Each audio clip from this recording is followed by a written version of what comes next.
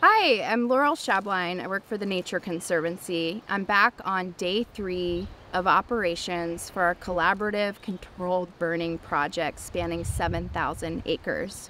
Today, we're focused on igniting 600 acres using aerial ignition. That means we're using a helicopter to drop small plastic spheres containing a delayed chemical reaction. The spheres hit the forest floor and create a small flame.